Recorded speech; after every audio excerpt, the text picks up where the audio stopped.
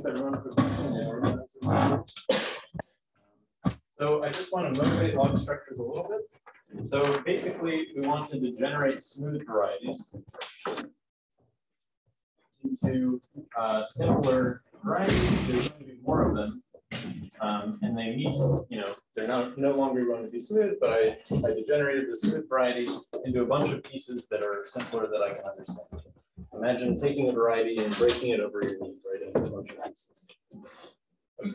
So the log structure is going to sort of keep track of this degeneration for us. And the idea is we want to recover information about the smooth variety from log information about this. So let's start with an example.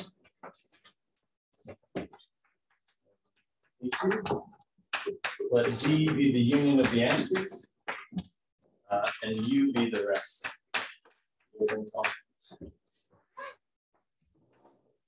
Okay, so I'm going to define a sheaf on X,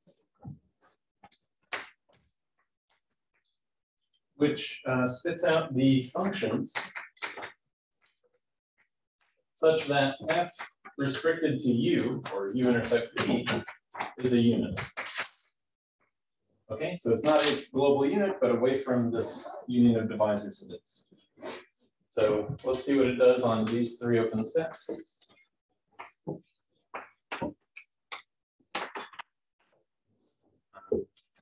Okay, well, yeah, the first thing to notice is that the units are always in here.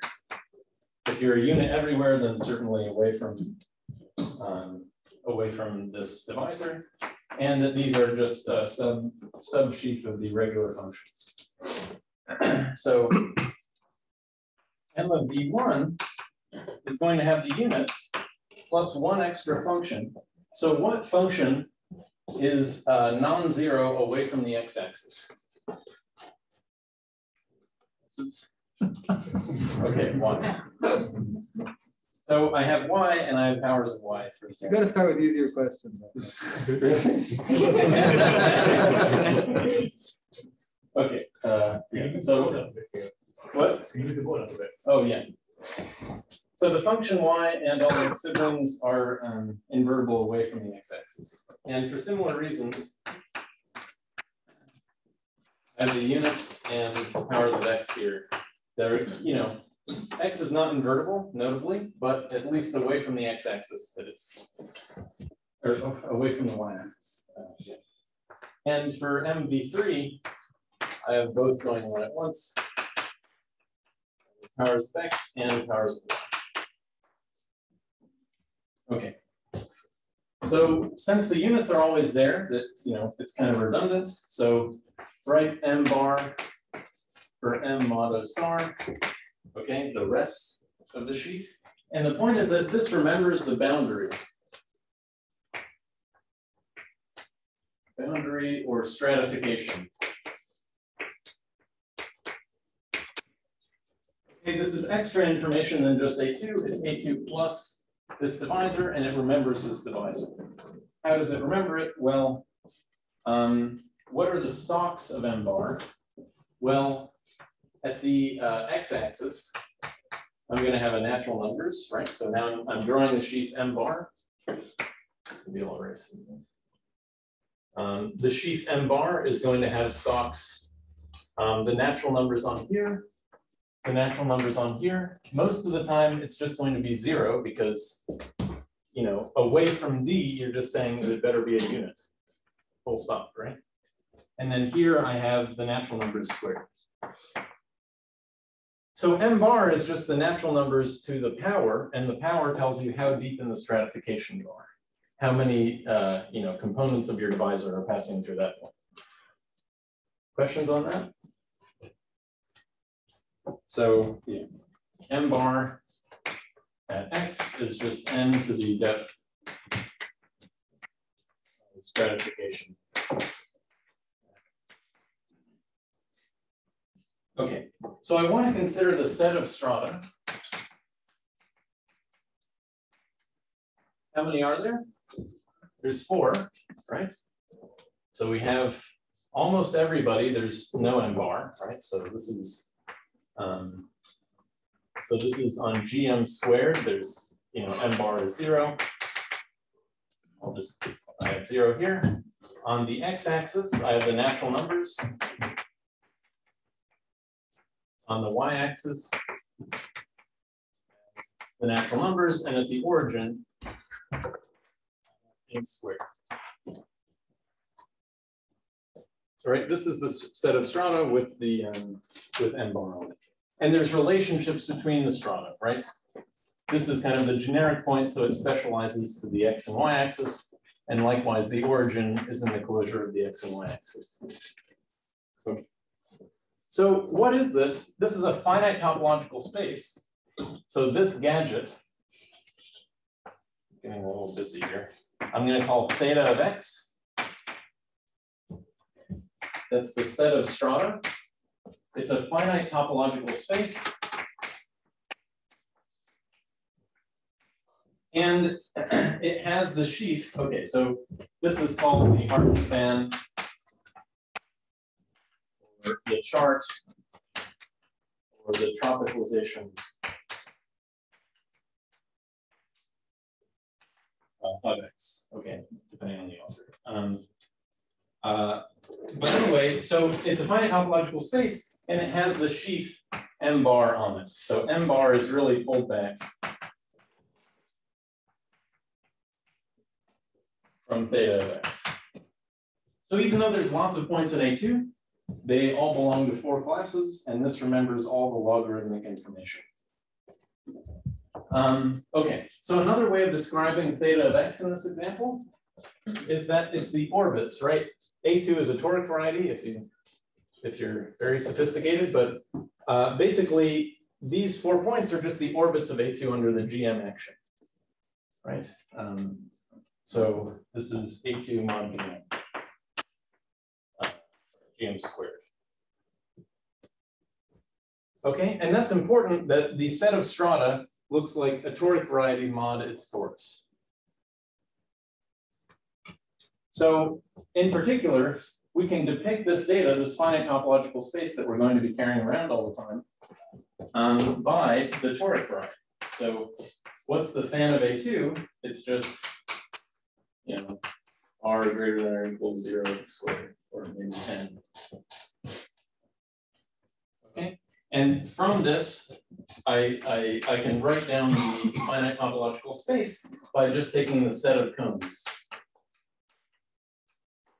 and equipping them with the corresponding cone, basically.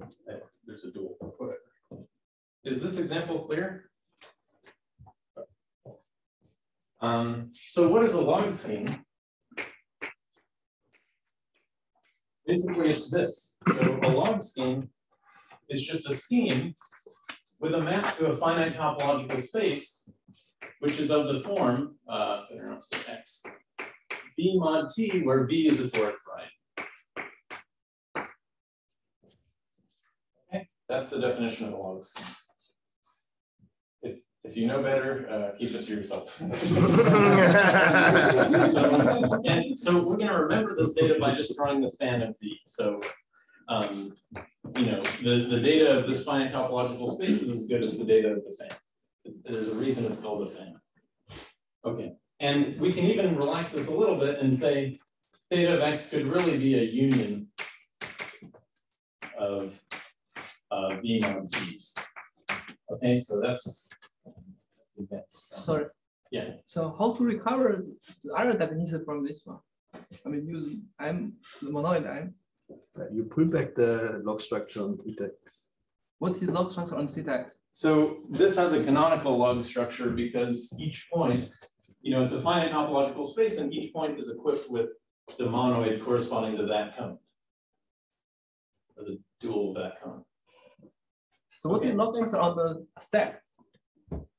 Yeah, but this is a finite topological space. The map should be continuous, so this is Anti-continuous, but let's ignore that. yeah, so you have Okay, for those who do like stacks, I will say it makes more sense, right? These are 2 different objects in 2 different categories, so it makes more sense if you consider this as a stack.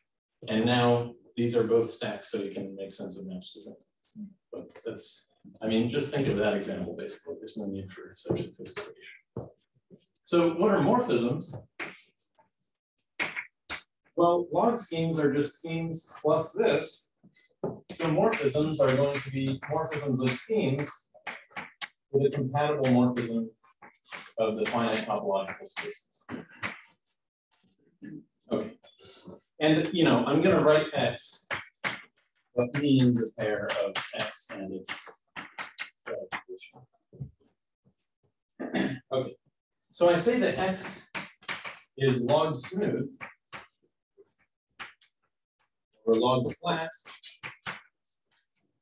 log purple, log whatever, if the map from X to theta of X is smooth, flat, or whatever. Okay. What? Yeah. X, you log smooth over what? Log smooth, log flat, or log. No, over what? Well, this is absolutely. And then the relative version, there's also a relative version that Herr is asking about. So if you have a morphism of log schemes, yeah, you also say that this is log smooth. Smooth or log, whatever, if the map, so this is a commutative square. Yeah. So I get a map to the pullback, and I want that map.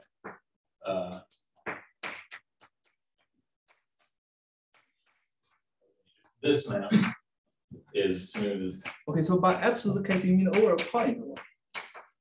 Over a point with trivial log structure. I see. Yes. Okay, so. Oh, and also, I don't quite have enough room, but this was used, like log things are basically defined this way. They're defined as the relative things of the scheme over the Artin thing. So for example, the log cotangent complex of X, I don't know, let's say X over Y, is just the ordinary cotangent complex of X over,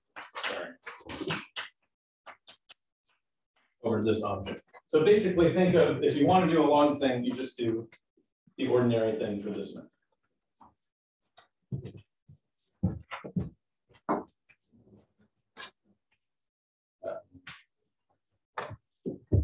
Do I write? No, I push this down.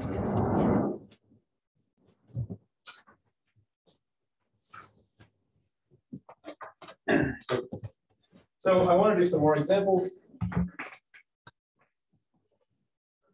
Log curves. So if you take some nodal curve, you can consider its dual graph.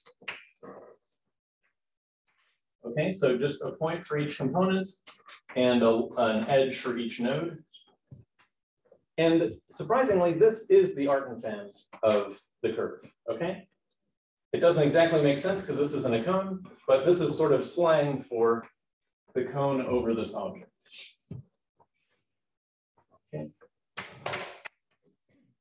So you'll notice I really do need to allow unions of these toric things. I'm already sort of gluing a loop, right? That's not exactly a cone, that's sort of a cone taped together.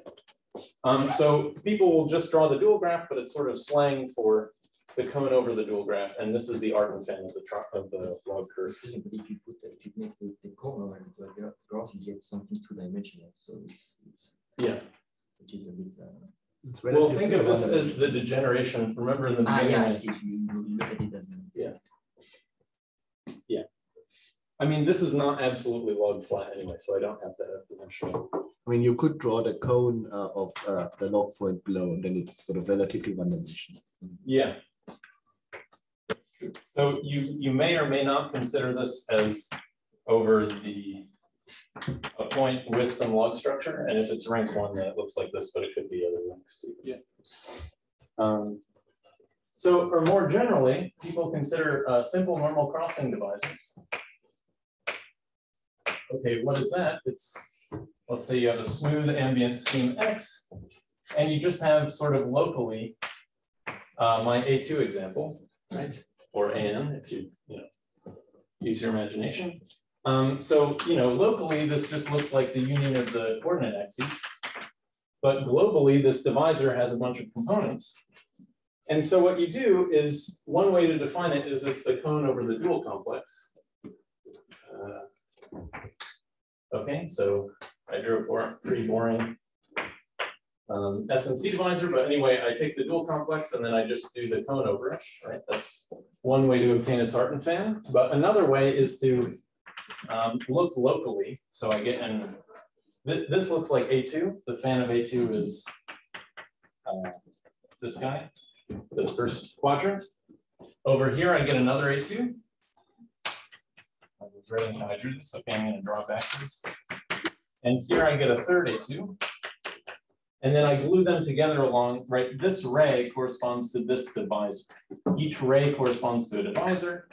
And this divisor is corresponds to this guy and this guy. So I should really glue together those divisors and wind up with this thing, which is contracted this thing. Okay. So SNC divisors, it's sort of easy to describe here. Let's do an example. What do we mean as an optical line on the picture of cones? What? Means the optical line in the picture of cones? Oh, the vertical line, I drew this first. So some people think of the dual complex. You just have a dot for every component, right? So component, component, component, component. And then you draw edges between them if they intersect. And then I just take the cone over. It was kind of like what we did for the curves. That's the point. Thank you. So yeah, let's do another example. So I have A2 and I have the cone of A2, right? I have this morphism, this finite topological space. So what happens if I change the cone over here? This is what Sam was talking about yesterday. So I'm going to do the simplest thing I can, just add a subdivision. So I used to just have one cone, well, one two-dimensional cone, now I have two two-dimensional cones. And what does this mean? Well, the rays are divisors. These two rays are the x and the y axis. And so I'm adding one new divisor and it maps to the origin. So surprise, surprise, it's the blow-up of A2 at the origin. Okay. And this is really a pullback in some sense. So I get blowups at strata. So not all blowups, but the blowups at strata by just subdividing my fan. Okay. And this is the best example ever because, so this is called a log blowup or log modification, where you just subdivide the fan. You know, and the old fan and the new fan are both toric varieties, and they correspond to finite topological spaces, and you just pull back. Okay. So these things are remarkable. They're surjective, okay. So what? They're proper because they're blowups, but also they're monomorphisms. Okay, this is what's really surprising. Because I'm contracting a whole P1 down to a point. I'm losing a lot of information. And yet this is sort of categorically an injection. And the reason why is because remember, our log schemes are not just schemes, they're schemes plus this guy. And I can just do the intersection over here. So take this fan inside of here, intersect with itself. What should the fiber product be, right? Each time I'm just intersecting a cone with itself, I'm just going to get that cone back. So here it's pretty clear the intersection should just be the same thing again. In other words, that this map is a monomorphism, right? That's the, potato potato. So this is a monomorphism, and since this is pulled back from Artin fans, it means that this this log blowup is a monomorphism. Even if I restrict to the origin, and I just have the P1 mapping to the origin, that's still a monomorphism. It's crucial here that I pick the right origin. So here I mean just the origin as it naturally lands in A2 with its N2 log structure. If I chose a different log structure, I could get a different answer. But it's a monomorphism in the category of log scheme. Yeah. Sorry, please, is there and restriction on subdivision? Are you taking exactly half of the way? That way, can you put it? Yeah, you can do basically any array. Those would give different subdivisions. They would look a little bit different, but and you can keep subdividing, right? But I think, I mean, the question is to bicentric subdivision. If you see it directly, otherwise you have to subdivide and then take a sequence of blow-ups. So yeah, I mean, here I meant the barycentric 1, but the others are possible. Yes. But the others, you're not adding a divisor, right? No, you're definitely a divisor on this space, and then this map is flat, so it should be. You do subdivisions, and you make it, and then of course you can get there to the sequence of bicentric subdivision. It corresponds to doing these blow-ups, but then you have to contract the ones that show up some of the things which correspond to rings that you don't want to have. So it's a sequence of blow-ups and blow-downs. Sure. But it's also just a blow. It's just a blow up. It's a way to blow up. Ideal to blow the theory. It's a way to blow. Yeah. It's good that you can go up and down, but you don't. You don't have to. I mean, actually, you can refine any subdivision by the barycentric subdivision. Okay, that's not true. But if you are just fiddle with the barycentric subdivision a little bit, you can refine any by example like that. But none of that really is relevant. So there's one more property I want to mention. This is log et al. Okay, why is that? Well, we said that log blank. So I have this morphism from X to Y. And we said log blank is first you take the fiber product of the arctanes and then you look at the resulting map. The resulting map is the identity, notably et al. So this map is log et al. And what's weird about this is that in ordinary schemes, a proper monomorphism would be a closed immersion. And in ordinary schemes, an et al. Monomorphism would be open. So these are somehow both closed and open and surjective. They're as close to isomorphisms as, categorically that you could want. Okay. This also gives us our first inkling that log intersections, I think this is what Rahul said, are different from ordinary intersections. Or log pullbacks are different from ordinary pullbacks, right? We took the self pullback of this example over the base and we got itself, which is crazy because, especially in this example, if you take the fiber product of this guy with itself over here, in ordinary schemes, you get P1 cross P1. Here, you just get P1. Okay, so log fiber products and intersections are different from regular ones.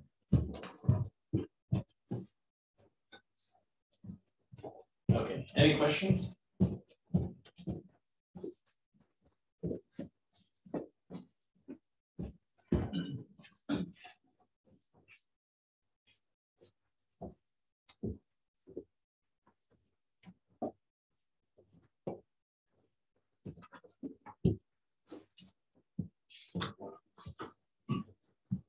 So is this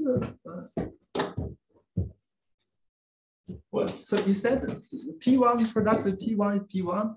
So do you mean the fiber product in the category of FS log scheme? Yes, FS log schemes. So for those of you who have heard the words, I'm working in FS log schemes.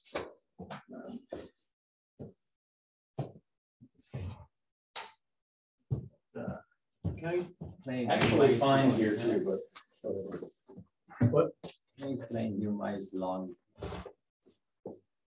What is log? No, why is the log block? Log. Why is it log et al? Yeah, okay. So we got to be really by the definition here. So what does log et al mean?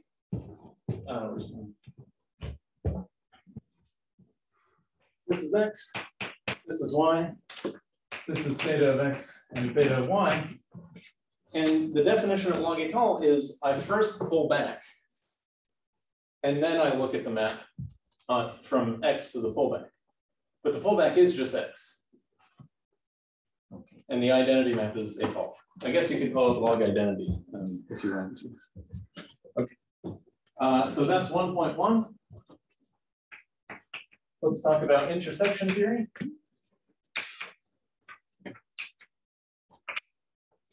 The first thing to say is Bezout.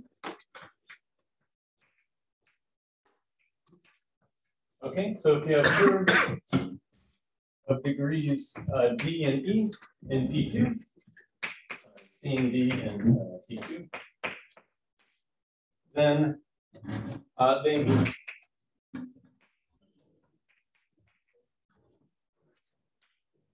E times E points. Okay, pretty classical. And to make it true, of course, you have to count with multiplicity.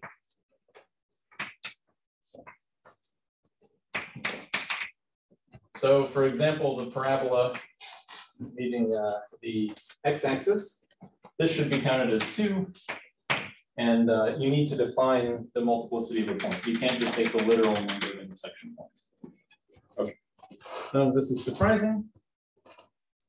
But I want to talk about how you define this multiplicity. Okay, so the multiplicity is really local around any intersection point. So if I have 2 divisors, I look at their intersection, points, and I just kind of zoom in to calculate the multiplicity. I don't need to know the global nature of my variety. But what is the log structure on CMD? I'm not doing any log structure yet. So this is just classical intersection theorem. Yeah, so let's do an example. Let's take the nodal cubic. Okay, X is just my point in there, and Z is the cubic. And let's imagine I was intersecting with a line. Okay, but I don't really care about the line. All it's saying is that to calculate the intersection of this line with Z, I just have to zoom in very close around the intersection point. And very close around the intersection point looks like a pair of lines. Okay, this pair of lines is called the normal cone. And so what this is saying is that intersecting with X inside of Z is the same thing as working on this simpler space that is approximately Z in a neighborhood of X. Okay, so it'll be easier to work with this, and so it's preferable. This is how you get the right intersection multiplicities. So Z and the normal cone are homotopic. There's a flat family from one to the other. And they're the same dimension, and they're basically the same, they have the same intersection. So I first replace Z by this cone. So let's define the intersection product.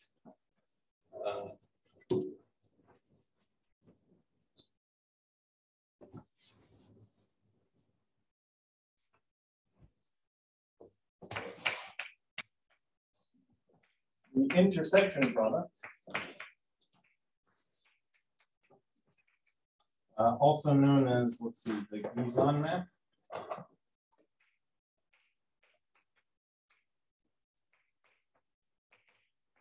Or the virtual fundamental class,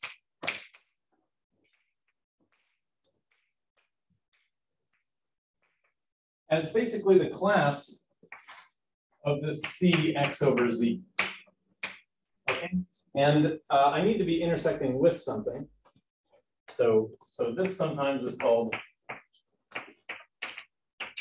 the virtual fundamental class of X. I can take its class in Chow or in K-theory, or you're warmly invited to take this elsewhere. But this isn't exactly an intersection, right? It feels like I should be intersecting 2 things. So if you have, so F is the map from X to Z, and I have another Y inside of Z, and I want to intersect X with Y, then the intersection of X and Y and Z is also denoted by this, and it's basically the class of the pullback.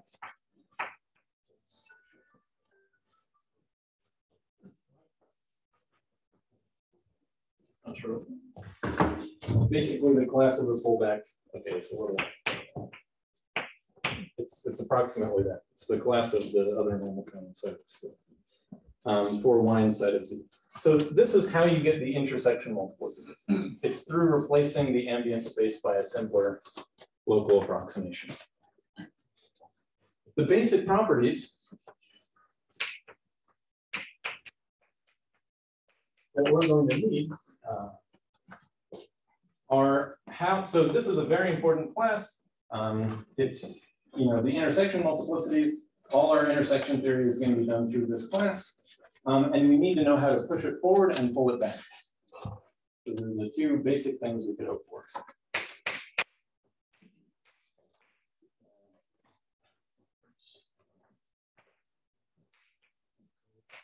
But the virtual cycle is an intersection of this cone with some zero section. That's just the image of this under an isomorphism. So it's still this class, but it happens to be that chow of the virtual class. No, perfect abstraction theory is the same as the base. So it's still this class under an isomorphism that I'm ignoring. Maybe I can explain it better.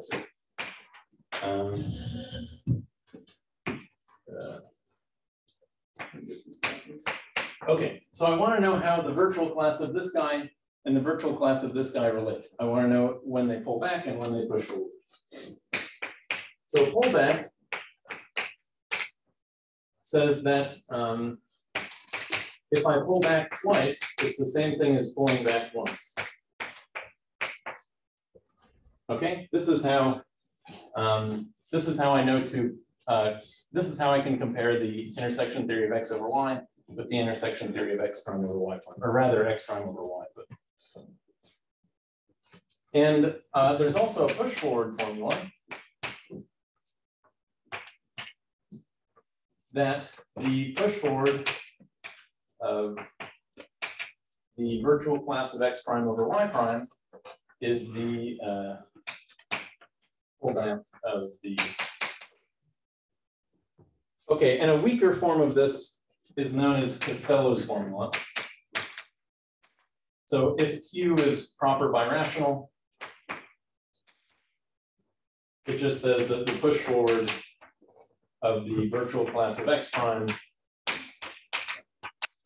is the virtual class of x.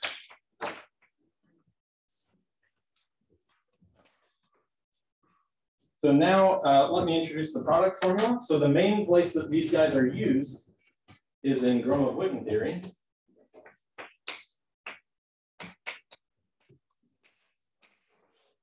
So X is mainly going to be the moduli space of curves mapping to some target. Okay, this is just maps from curves into V, stable maps. And the goal is to use this virtual fundamental class to count curves in here with certain properties. Okay, properties like passing through points or tangency conditions in one setting.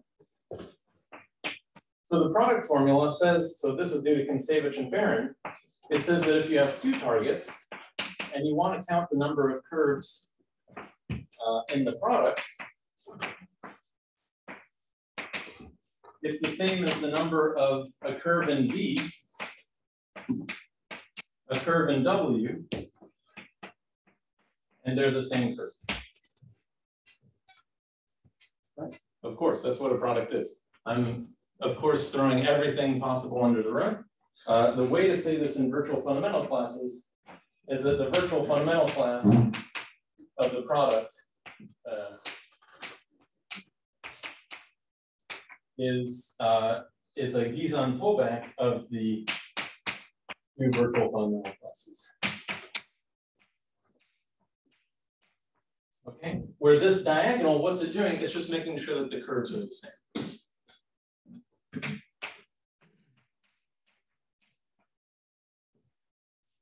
Okay, so this is great. This is 20 years old. Kontsevich and Kontsevich and Barron and Monin maybe. But so we're talking about log geometry. How do we combine these? We want to study log stable maps. So the definition is basically the same. It's curves mapping to a target, but both of these are log schemes now. So logarithmic maps. and the stability condition is the same. Why do I want to do this? Well, remember at the beginning of the talk, our goal was to degenerate smooth varieties into singular varieties that are simpler. So we can degenerate any smooth variety into pieces that look like this, and these are a lot simpler. And then the goal was always compute the log stuff of this to regain information about the regular stuff of this. And the reason you need log maps is to remember how these two glue together. Okay, I need to remember a little more information about the boundary, how the curves map into the divisor at which they meet. Okay, so section 2, log intersection theory. Sorry, I struggle with the.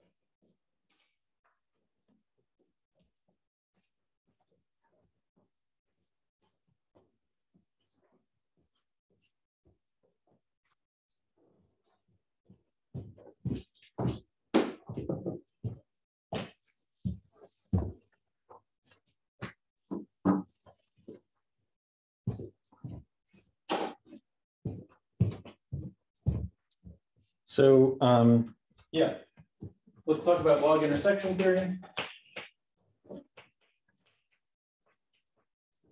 Right, we want to combine parts 1.1 and 1.2. So the first problem you notice is that the log intersection is not the same thing as the ordinary intersection. Right, we did that example of the fiber product. Of the blow up, but let's do another example. In this example, we'll show that log Bezout fails.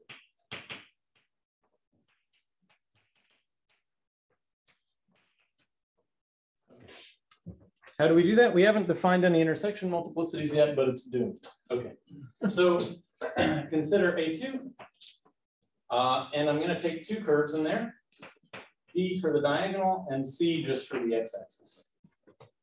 Okay, so I have C and D in A2. In particular, they're just lines. A1 with the usual log structure. Okay, and I'm doing A2. I should do P2, but you know, it's the same. Okay, so and X is A2. So I want to compute. Ideally, I'd like to define, you know, a log multiplicity. I mean, I did, but this is our goal. And yet, so first we need to just define or figure out what is the log intersection, and then we'll endow it with multiplicity, right? We need to find the intersection points. So I hope you agree, these are both degree 1, and so they should meet in 1 point. So let's see if they meet in 1 point.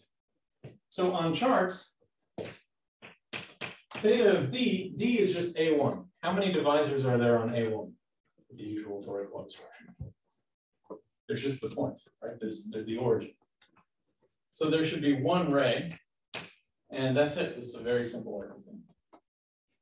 So the map from D to A2, we know the fan of A2 is, you know, our favorite first quadrant. And we can check that the map lands right in the diagonal. In particular, if I were to subdivide, I would factor through here. Right? D factors through this blow-up that we did earlier. And since this is a monomorphism, I can take the intersection here just as well as I can on here. There's no difference. So let's compute the intersection of C and D on here and joyously fail. Okay, So this, what is going on in the schematic picture of this diagram? So I have A2. So I have A2. We know that this subdivision corresponds to blowing up A2. I had my curve B mapping in as the diagonal, and we see that it lifts. It's going to map as the strict transform in here. Okay. So let's call this tilde. It's just that. And if I take the strict transform of C, I'm going to, so the strict transform of the x-axis just narrowly misses the diagonal here. In other words, they don't meet, right? They're coming at the origin from different angles.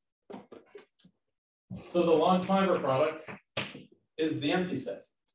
I don't care how you endow this with multiplicity, you're just going to get 0. We expected these guys to meet, they don't. All right. And also we have an example that I'm not going to get to, that the log product formula in ordinary chow is wrong. Okay, what do I mean by the log product formula? I mean, same thing I wrote earlier, but log virtual fundamental classes. Sorry, ordinary. Okay, you're not supposed to know what that is yet. Ordinary virtual fundamental classes.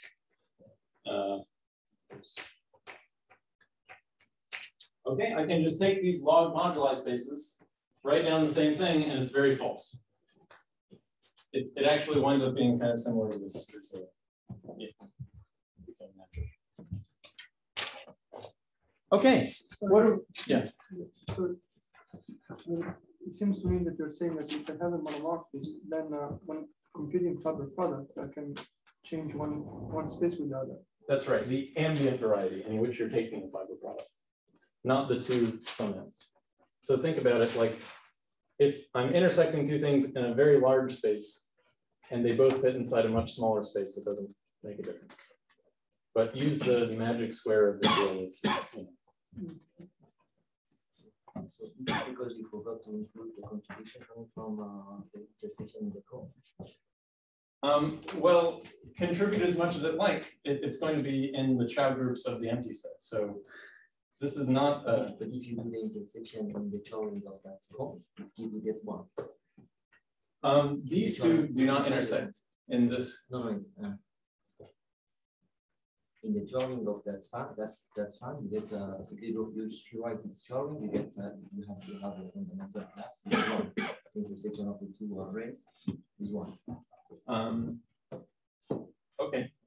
Yeah, I don't understand that, but it's certainly true that these two don't intersect. And I mean, the problem is that I gave them both A1 log structure. So you do a different log structure, and then you would get the strict transform instead of the, or total instead of strict. Yeah, maybe we can. So definition, we have this problem. We have log intersections. You know, our expected formulas like log A2 and the log product formula fail. How can we say this? So define the log intersection product or normal cone the same way you define everything, right? It's the ordinary normal cone of X over this full. Just like the log cotangent complex. Okay, this is in my thesis, and this goes by many names. It's also, you know, the log virtual fundamental class of X, or log Izan pullback, maybe of Y. Okay. So basically, what you're doing is subdividing theta of Y at the image of X, right? I'm pulling back along the map of these finite topological spaces, so I'm kind of subdividing Y into theta of X first. I'm doing these kind of necessary blowups first. I'm looking at the image on fans, subdividing at the image, and then doing intersection. Okay, So in that example earlier, we had theta to B, or theta, the argentand of B, the argentand of A2.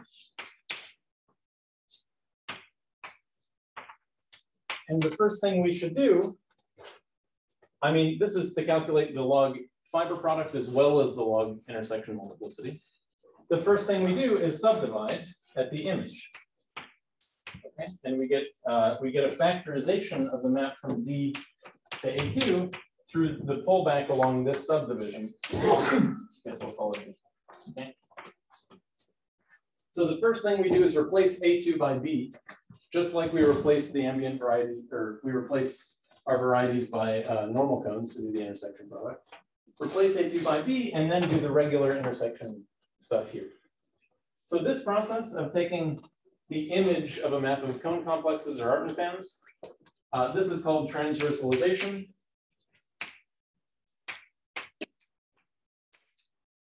This process is due to a whole bunch of people. It's the same transversalization that Sam and Francesca were talking about. And in future work, we have a universal transversalization, but that's something we wrote. So basically, that's the idea. First, transversalize, then do the regular intersection stuff on B. What do you mean you have universal transversalization? Like a minimal one, like all other transverse maps mapping to it will factor through that. Sorry, but for what? Like you fix a morphism and then anything. Yeah. But I mean, isn't that semi-stable reduction? Yes, it's semi-stable reduction. So I mean, this is due to a whole bunch of people. It's due to August, Molcho, a lot of people in this room. Yeah. Certainly. Okay. And so one thing this is saying is that you need to consider divisors and intersection, varieties on blowups of A2. I'm replacing A2 by some blowup, and I'm looking at ordinary divisors and stuff on that.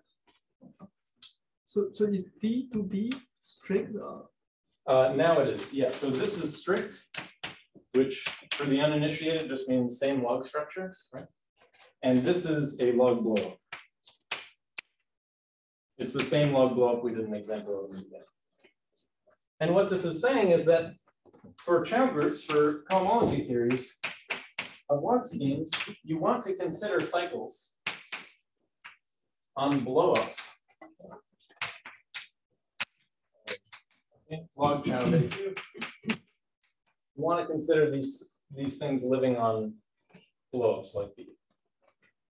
Okay, and the same definition is made for log A3. So you look at all the blowups of A2 and you look at the K-theory groups of all of those.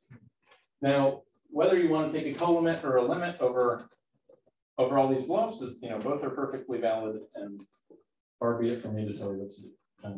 Are there assumptions on F? F being the map from X to Y. Yeah. So probably finite type. You need an obstruction theory that I'm not going to talk about to make sense of that. Like to you had the second theory you asked for to be I don't know, at least LCI, because you wanted the bundle. No, you don't want it to be LCI. It doesn't have to be LCI in usual intersection. Let's talk about that afterwards, but that's exactly what I said with the perfect obstruction. Yeah, so there's no log flatness assumption on your cycle. Well, this is log flat. But no, not yeah, and this is due to everybody in this room. So Shokarov first, Barrett, Holmes, Bixton, Schmidt, and Kato, Ito, Nakayama, Usui did the log K theory. And yeah, there is some precedent in work of Kato. Okay, so we define log Chow groups. It's going to be the co-limit or limit over the Chow groups of blowups of your base variety, whatever X is. Okay, of log blowups, sorry. Okay, so a bunch of questions arise.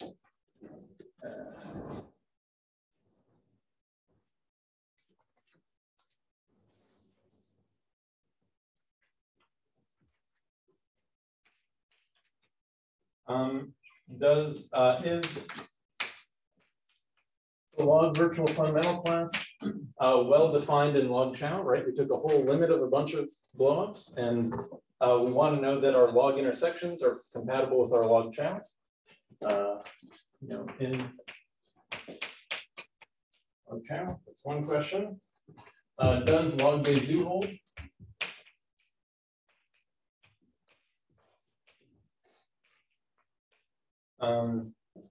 What about the log product formula?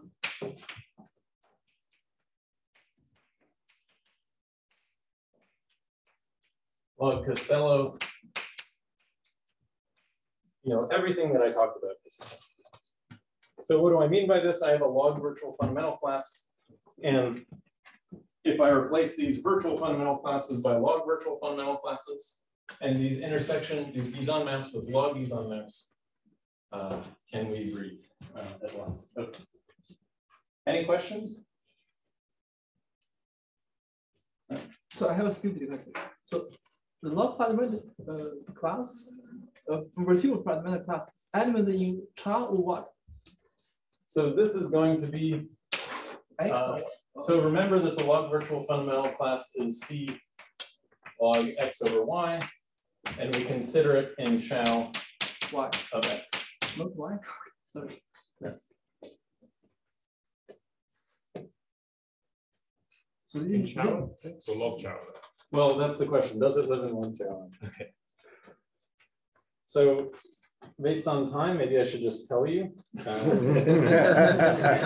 So if y is log smooth, then yes, this lives in log chow, and it also lives in log K theory. So yes, if y is log smooth. There's examples where it fails if you're not log smooth.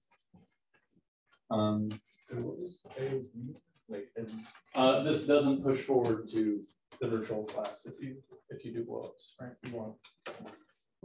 Yeah, it just doesn't live in this limit. Yeah. All right. So this holds in both log chow and in log K theory. The chow is HBMW and the log K theory is the quantum K theory product stuff. Okay. But for you, y will be like the Artin-fan or something, right? So this is totally fine. This is y could be the Artin-fan or log of y or something. Yeah. Is log flat enough? Is log flat enough? Not by the proof that we use, but conceivably. So you should say this is valid for the log stable maps. Okay, yeah, I see what you mean. For log stable maps, you only ever care about y log smooth because you're talking the target y in your favorite examples is just the space of curves, space of middle curves. So this is all we care about. Log Bezier, I think, would be a very interesting master's thesis. The answer is like certainly yes, but someone should. So what is the statement of log Bezier? Well, you have to make sense of the degrees, but certainly it holds on all the blowups. So the degree should probably be the self-intersection or something like that. So the expected quantity of the push forward of the self-intersection of curves is governed by the degrees which you define by self-intersection on all the blowups. I think that's. It seems like it's going to be a tautology. Yeah, it's basically a tautology. Yeah. But yeah, okay, so the most basic thing we need to ask about these classes is how do we push them forward and how do we pull back? So we want to show that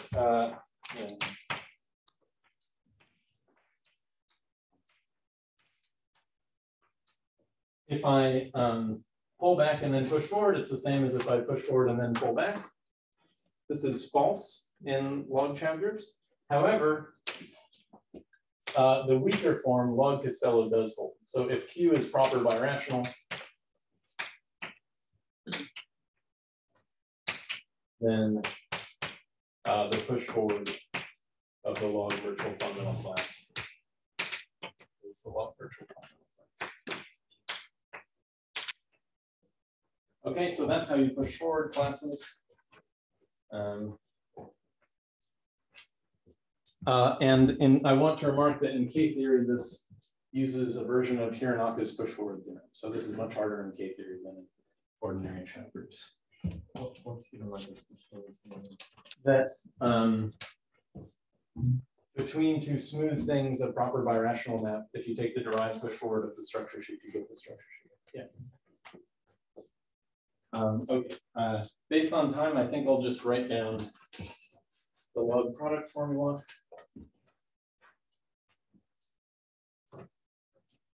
So the main result is that we proved the log product formula in chat groups and in K-theory.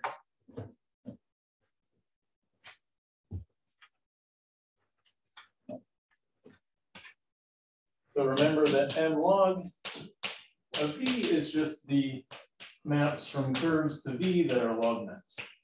So V, your target, is endowed with a log structure to even consider this, and your curves also have log structure.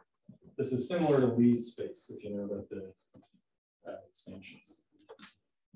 So theorem, due to my thesis and also Drew Ranganathan, if V and W are log smooth, so for example, toric varieties or S and C divisor pairs, then the count of curves in V cross W is the same as the count of a curve in V, a curve in W, and they're the same curve. And to make sense of this, I mean the virtual fundamental class of log stable maps to the product is the log intersection of the two virtual fundamental classes.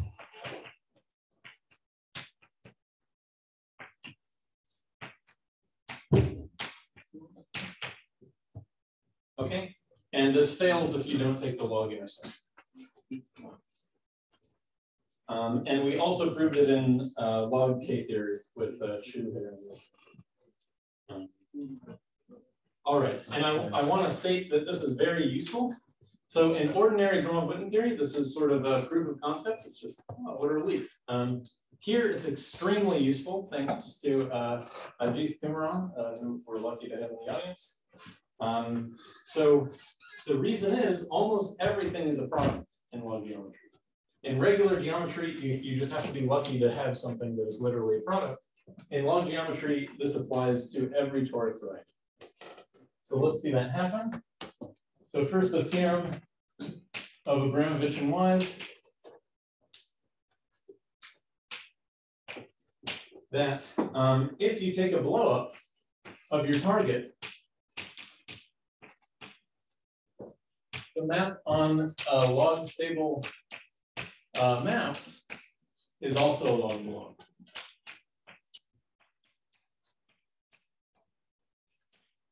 Okay. In particular, these two have the same log intersection. All the Gromov-Witten invariants, all the curve counts of V are the same thing as the curve counts of V tilde. This is amazing because it's so false in ordinary Gromov-Witten theory. If you blow stuff up, it's going to totally change the ordinary Gromov-Witten invariants. There's even conjectures about the Krepin resolution conjecture, or Krepin conjecture is very specific cases of that, saying what happens to the Gromov-Witten invariants. Here, they're just the same. We're spoiled. Okay, so how does this relate to that? So consider the log Gromov-Witten invariance of any toric variety whatsoever. That means I have a random fan. Right? This is my toric variety. Its fan is that. Could be anything. Now, take P1 cross P1, or P1 to the end, if you have a higher dimensional toric variety. Trivially, there is a subdivision of both. Okay. And what that's saying is that the log Gromov-Witten invariants of this are the same as those of this and of this. Is it really so trivial in general? Yeah. But what I'm slightly concerned in high dimensions, but okay. Yeah, you definitely already have this. There are some subtleties, but okay. But as far as what I said, this is definitely always true. Okay, so there's a mutual refinement of these two fans, which means these two have the same log Gromov-Witten theory, which means there's only one log Gromov-Witten invariant, right? once you know P1 cross P1, or however, whatever dimension you like, you know everything of that dimension. And an algorithm of Drude and Ajith computes the log-normative invariance of these, and so for every single log, for the log-normative invariance of every single torus variety. That's a good place to start.